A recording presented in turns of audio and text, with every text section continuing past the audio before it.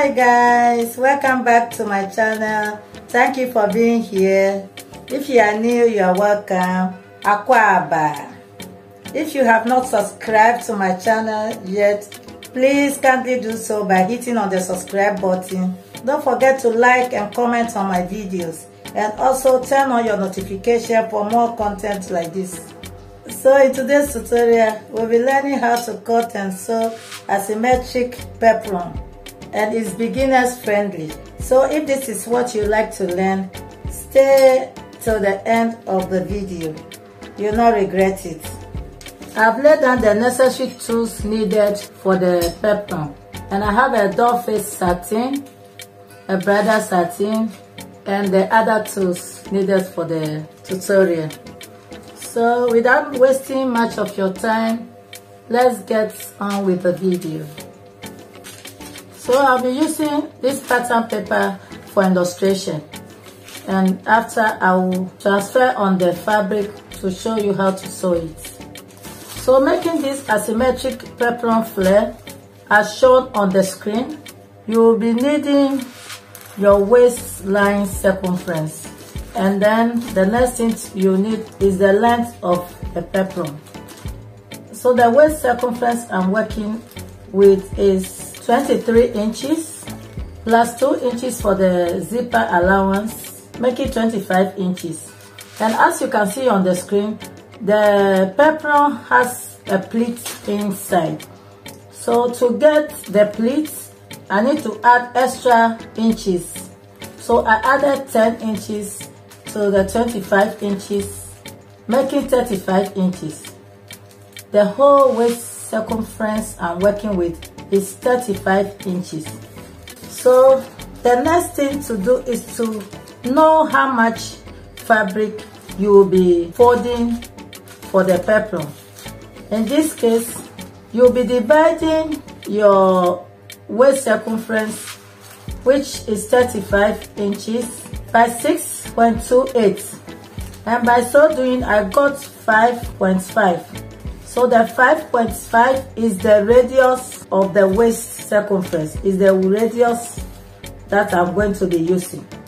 So now to know the length of the fabric to use, you will be adding the radius, which is 5.5 inches, to the length of the peplum. I'm using 8 inches is together with the hemming allowance. So 8 plus 5.5 is 13.5 inches. So the length that I need to fold is 13.5 by 13.5. Hope it's clear. Now I have folded my pattern into 2 like this, and I fold it again into 4. So I'm going to mark the length, which is 13.5 inches for the length and the radius of the peplum.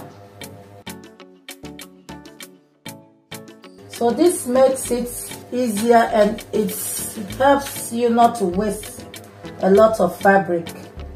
And also, if you want to cut it direct on your fabric, you use the same method. To fold the fabric, you need your radius plus the length of your peplum. And I'm drawing a straight line.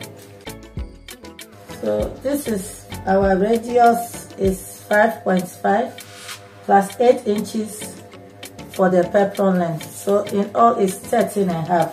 So we have 13.5 inches here, 13.5 inches here too, and also here 13.5 inches.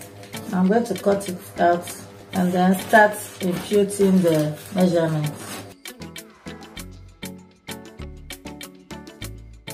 So the next thing to do is to place my tape at the tip of the folded edge here, and then mark my radius, which is 5.5 inches.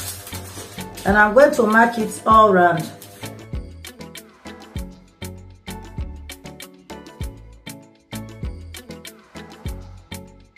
And then I'm going to connect the dots.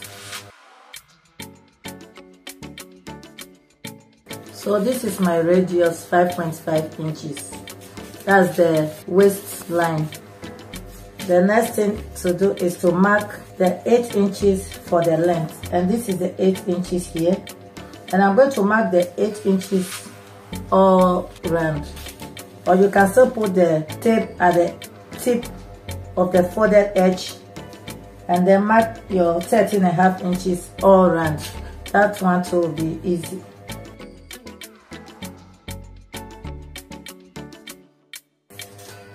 And I'm going to connect all the points round like so. So guys, I'll be using the marker so that you see it clearly. So now that we finished marking the radius and the length of the peplum, before cutting it, we are going to manipulate the asymmetric style now. So what we are going to do, you see on the opening part here, the pointed parts, we are going to count 1, 2, 3 pieces on top here, but we are going to leave the last paper on the bottom. We are going to cut the 3 layers, because this is what we are going to use for the asymmetric. When you raise the 3 layers up, you are going to start cutting off this line like so. Don't cut the last one beneath, because you cut it, you are just going to get a round circle. You are not going to get the asymmetric you want.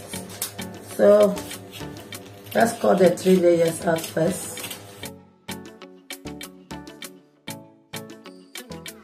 So after cutting, this is what we have. So now I'm going to cut off the radius, that's the waistline.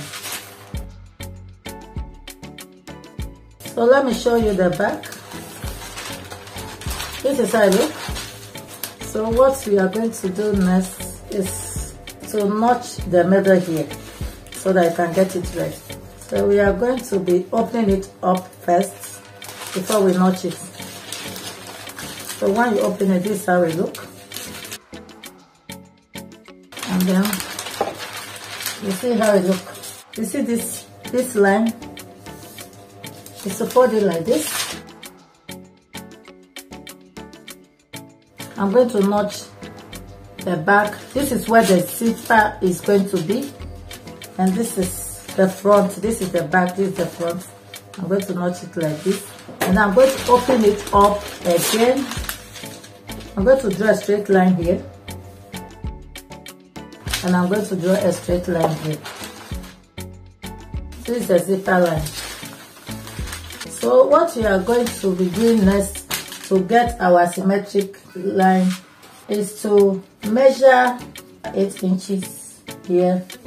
This is where the 8 inches ends here, and then you are coming here and then mark 8 inches, and then mark 8 inches here. So that's the length of our peplum. Our peplum is 8 inches, as you can remember, it's 8 inches. And then you are going to connect this line like this. You are going to cut it out like this. Our symmetric is formed, as you can see.